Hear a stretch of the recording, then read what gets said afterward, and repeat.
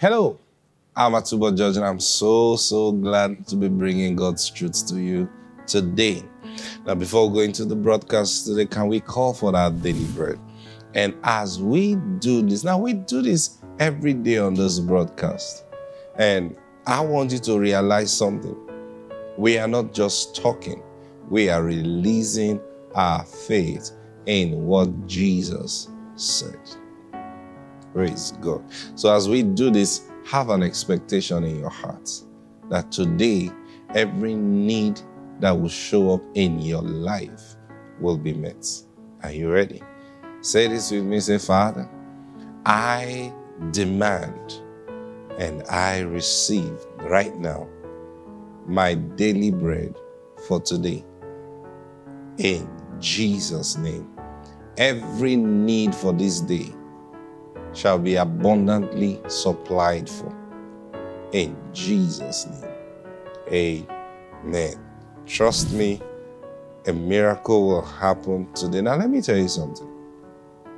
When you begin to see these miracles, don't be quiet about it. Some people, God starts something in their lives, and after a period, it stops, and they wonder, why did it stop? I'll tell you why it stopped. You didn't acknowledge that thing as from the Lord. Sometimes a miracle happens in your life and you are suspicious of it. You think it's a fluke. You wonder, can I trust this thing? There are people like that.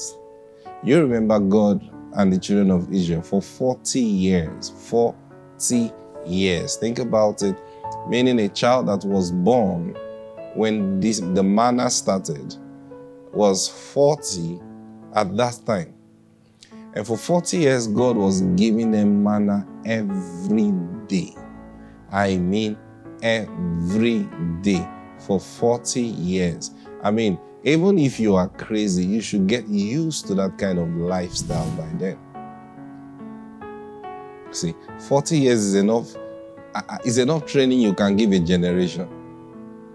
So you should get used to that kind of lifestyle. But guess what? The children of Israel still couldn't believe God. They still couldn't believe in the supernatural. You can't explain how this manna comes every day. But you can as well just imagine a visitor coming to visit you. Yeah, no food in this house. What are you guys going to eat tomorrow? Say, tomorrow, don't worry. There'll be food in this house by tomorrow. Say, how? You didn't go to the market and I need to eat very early tomorrow. Say, don't worry. Just go to sleep. There'll be food tomorrow. See? And then the person wakes up and then there's food. Say, how did the food come? God supplies it every day. But he said they couldn't believe that. I wonder, maybe they kept thinking every day, are you sure the manna will show up today? Are you sure it will come today? I wonder how, the Bible says they couldn't enter in because of their unbelief. So they couldn't, if God is doing something like that, and the Spirit of God told me this one time. He said, do you know, if they had asked me for anything else, I would have given them. You remember they asked God for meat. And God wasn't angry that they asked him for meat. It was Moses that made God look angry. It was Moses that was angry, so he made it look like God was angry with them. When Moses brought it up to the Lord, God said, no problem, Moses, they will have meat. And Moses said, Lord, where are you going to get meat to feed this food? Do you know how many we are? Oh, that was what God got upset. He was actually upset with Moses, not the children of Israel. Praise God. So listen, believe God for miracles daily.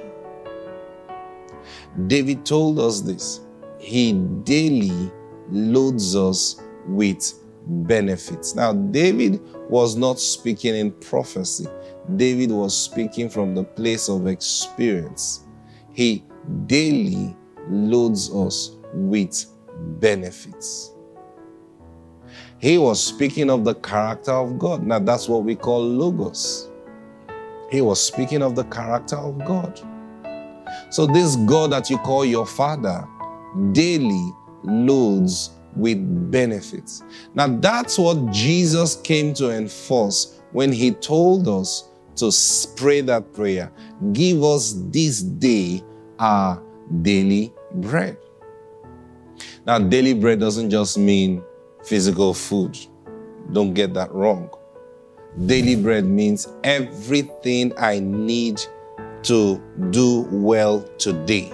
The wisdom that I need today. If there is any sickness in your body, remember the Bible says healing is the children's bread. So he calls bread, healing, bread. See that now? So that's to let you know that bread is not just about physical food. Bread can be the wisdom you need today. Bread can be the idea that you need to function today. Bread can be the answer that you need before you get to work today. Now, whatever was a challenge for you yesterday, it can come today as a bread. The answer can come today as bread. You were wondering, oh, how am I going to solve this thing? How am I going to get this thing done? I need to report this thing by 12 noon today. Oh, what am I going to do? What am I going to do? Hey, remember, when we pray this prayer, see that now? I demand my daily bread. It can be the idea will just drop in your heart. It can be physical supplies. It can be money. It can be healing that you need today. Maybe you slept yesterday and your back was aching you. Hey, it shouldn't continue today. Even right now, you can put your hand at that place that is hurting you. Yes, you can put your hand there right now, right now, right now. Put your hand there. In the name of the Lord Jesus. Say this with me. Say, Father, I receive bread for this healing now. I receive the bread for this pain right now. In the name of the Lord Jesus Christ. Amen. You can begin to bend now and check yourself. You will see it's gone. It's your daily bread. Praise God. This is why you shouldn't have any protracted illness in your body. What have you been doing with your bread? Praise God. What have you been doing with it? Thank you, Holy Spirit. I sense the anointing of God's Spirit so strong. I don't know what you are trusting God for at this time of your life. I don't know what you're believing Him for. I don't know what you have been praying to God about. I don't know what you've been crying about. Hear me. Hear me. I stand by the spirit of prophecy, and I declare this over you. Before Friday ends this week, that thing that you cry about, you will begin to see the clear solution to it. In the name of the Lord Jesus. Yes, you will see clear solutions to it. Because He wipes away your tears. He doesn't enjoy seeing you cry. He loves you so much. Like I told you yesterday, if He was willing to give Jesus, then think about it. What is He going to withhold from you? Now, the Bible tells us that the testimony of Jesus is the spirit of prophecy. So you always want to find out, what is Jesus saying? That's what the testimony of Jesus is. What is Jesus testifying about my life? What is Jesus testifying about my job, about my health, about my finances, about my relationships, about my daily needs? Everything that I'm involved with, what is the testimony of Jesus concerning it? What is Jesus testifying? What is He testifying? That's the testimony of Jesus. When you get to know that, now hear me, everything in life seems to oppose the testimony of Jesus. So don't just think that naturally you just, I was born in church. My parents used to go to church. I grew up going to church. And you think because of that, Jesus will just be on your side and be walking for you. Hey, you've got to believe his testimony. Now, how would you believe his testimony until you know them? See that now? How would you believe? And I'll tell you this, the understanding of how real Jesus is to you today, that's why he said you need to get it clear that Jesus is not dead. He's not dead. He is alive. And I'm telling you this truth, he is so alive, he can show up in your room today. I'm not, listen, when he shows up, I'm saying, oh, something showed up. No, he is so alive. He can show up and say, hey, I'm Jesus. And he said, whoa. You know, people, it's amazing. I don't know if I have enough time to share this now with you. But let me see how far we'll go. It's amazing people don't know who Jesus is. They don't know.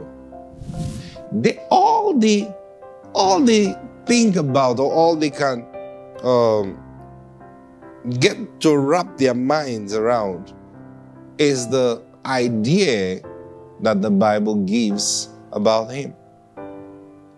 He's a good man, yes. He healed people, yes. He did many miracles, yes. He fed 5,000 people, fed 4,000 people, yes. He raised Lazarus from the dead, raised several other people from the dead, yes. He died for us, yes. And then after all that, what next? He's gone to heaven. But you see, you don't understand. So you can't talk about Jesus without feeling the anointing. You can't. It's impossible. Except you're talking about another Jesus. Thank you, Holy Spirit. People don't understand that before Jesus was born, how do I make you understand this now?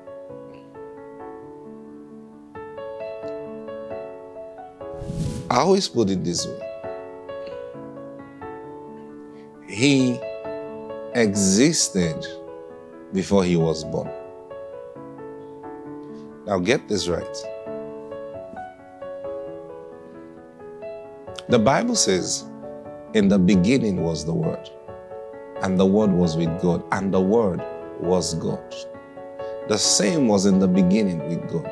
All things were made by him, and without him was not anything made that was made. So now he goes on and tells us in verse 14, John chapter 1. It says, and the Word was made flesh and dwelt among us. And we beheld his glory, the glory as of the only begotten Son of God, full of grace and truth. Now, that's what it says. It says the Word has existed from the beginning. But then he tells us a time came when the Word became flesh and dwelt among us. Now, understand this. Before Mary got pregnant and gave birth to Jesus, that was not the first time the Word was becoming flesh. But that was the first time that he was dwelling with us.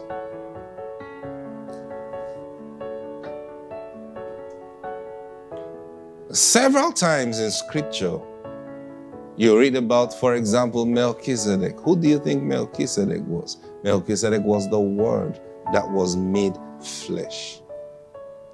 But he didn't dwell. He came and finished his work and left. What did he come to do? He came to speak the word. Praise God. He came to speak the word. He came to speak the word to Abraham. Praise God. Now, several times in scripture, you read about even Abraham when he entertained 3 guests, 2 angels, and God himself. What do you think that was? That was the word of God that was made flesh. Praise God. Yeah, that was the word of God made flesh. But he didn't dwell. So the first time, now that's the distinction, that's the difference in this whole thing. The first time the word was made flesh and then he dwelled with us was in the person of the Jesus that Mary gave birth to. Time is up. Praise God. I trust the Spirit of God to help us explain this tomorrow. Praise God, because this is so important. God bless you. I'll see you tomorrow. Bye.